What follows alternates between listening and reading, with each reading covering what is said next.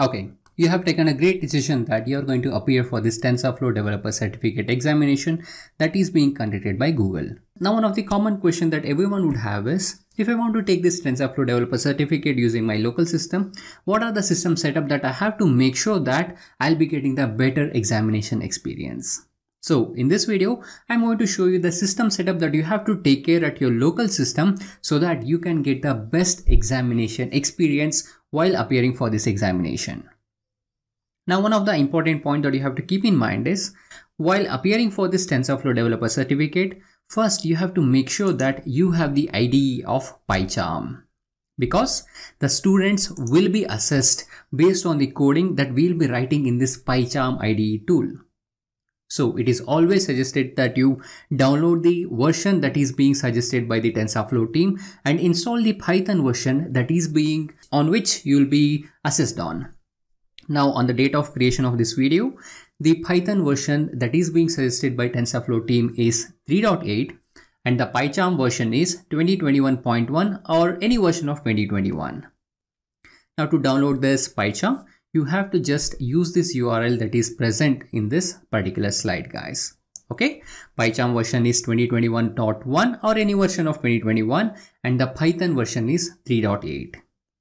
Now, once the examination starts, the examination infrastructure is going to install all these libraries by default. So by default, it is going to install this TensorFlow 2.5, TensorFlow datasets 4.3, Pillow library 8.2 version, Pandas library 1.2.4 and the NumPy version of 1.19.5 and SciPy version of 1.7.0. Now keep a note of it, guys. So these version numbers is going to get changed as the latest version gets released. So make sure that you check out the candidate handbook that is being provided by Google team in the TensorFlow Developer Certificate examination website. And I put the link in the description so that you can get the more information when you're appearing for the examination. So this TensorFlow team actually suggests that they actually ask us to install this Pycharm beforehand and try installing all these libraries in our system so that we'll not face any issues while appearing for the examination.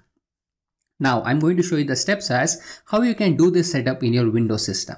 So let's get started, guys. The first step is you have to download this Pycharm. So to download the Pycharm, I'll open up my browser. I'll search for download Pycharm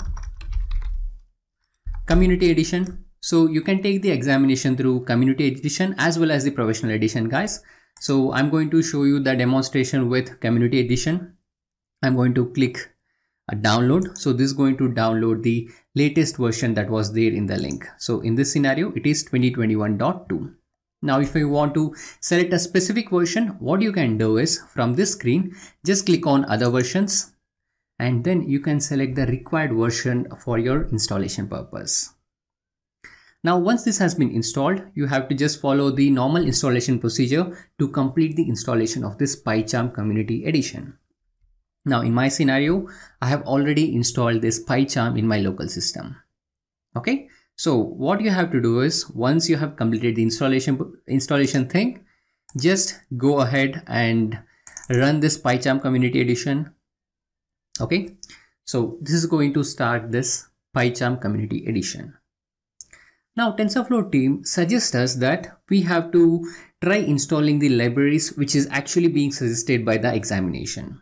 So to test out all those things, what you can do is you can go to File on top and create a new project. Okay, now here for the project name, I'm going to give it as examination virtual environment that I'm trying to create.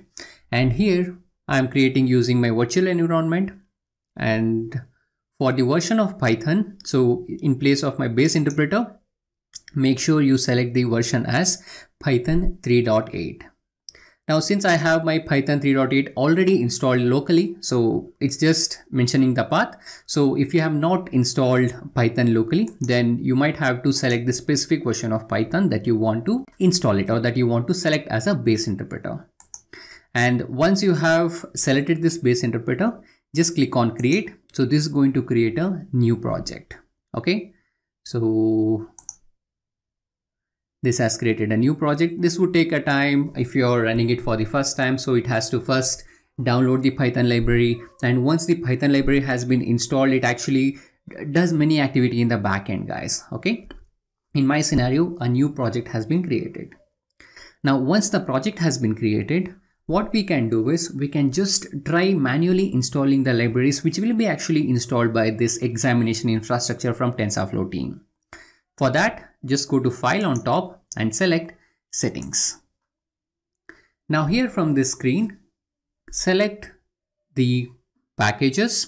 Okay, so this packages is available inside this project. See, click on this project TF test examination, expand this and select this Python interpreter.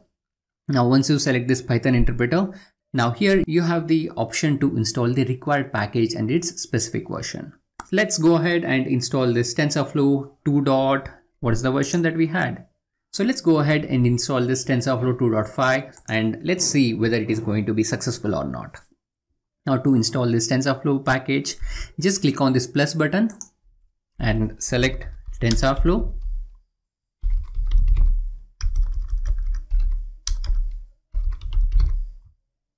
And for the version, specify the version which is equal to 2.5. Okay, and then click this button of install package. Now this is going to start installing my TensorFlow package for this local system. Now in the same way, go ahead and install the other packages as well. So the other packages that are being suggested is TensorFlow datasets 4.3. So TensorFlow -datasets. And the specific version is 4.3. Then click on this install package and this is going to start installing my TensorFlow dataset in the backend. And similarly, follow the same steps for the other libraries as well. So Pillow, version is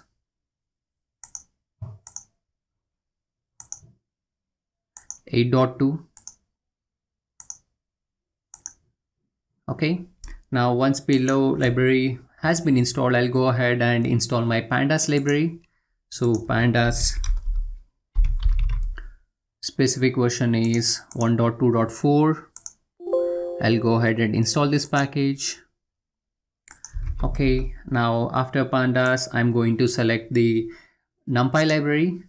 So NumPy 1.19.5. So this is the version that I want to install. So I'm going to select this install package. So this is going to take care of the installation of my NumPy library. And then I'll go ahead and install my SciPy library. SciPy 1.7.0. So this is the specific package version that I want to install. Alright, so I'm getting many successful messages, guys. Successful messages saying yes, TensorFlow has been installed, NumPy has been installed, and now Pandas installed. And in the backend, I think it's also installing the SciPy as well. So I'm going to close all these sessions and let's see, let me close this as well. And I'll check the status using this show all button. Okay, so I could see it is currently installing the package of SciPy. Okay, SciPy package also has been installed. Now, this completes the basic installation procedure that we have to test out in our local system. Okay, now let's do one thing. Let's create a new Python script and see whether all these packages has been installed correctly, and let's verify the versions of those packages as well. So I'll go ahead and create a new Python script. So File, New, and I'll create a Python file and I'll say package verification and I'll hit the enter key. Okay, now I'll start by importing my TensorFlow library, TensorFlow as TF, and I'm going to display TensorFlow version. Okay, and after this I'm going to import Pandas library,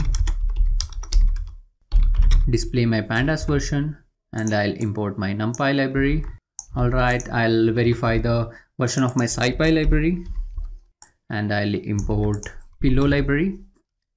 Okay, so we have imported various libraries. I think this should be PIL, guys. Okay, Pillow is PIL.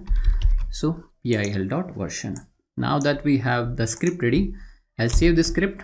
Now I'll go ahead and I'll run this Python script. So we can verify the same, and we also have the output for TensorFlow dataset and its version is 4.3. Now this confirms that my system is now ready for taking the examination of TensorFlow certification examination. So I suggest you to do the same steps in your local system before you appear for the examination. This will make sure that your system is ready and your system is not having any issues while installing these mandatory libraries while appearing for the examination.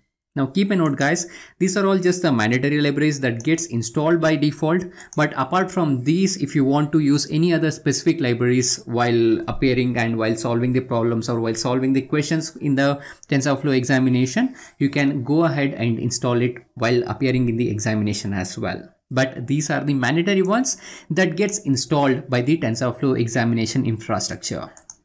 Now do note, these versions might get changed, but what you can do is you can follow the same steps.